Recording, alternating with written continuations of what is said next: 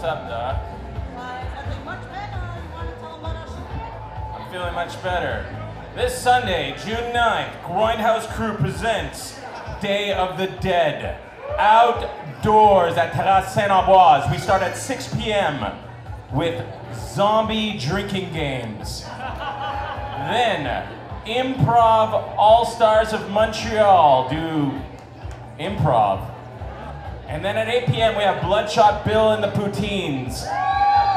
And then at 9, we all sit down on our blankets, chairs, rocks, whatever, and watch George A. Romero's 1985 Day of the Dead.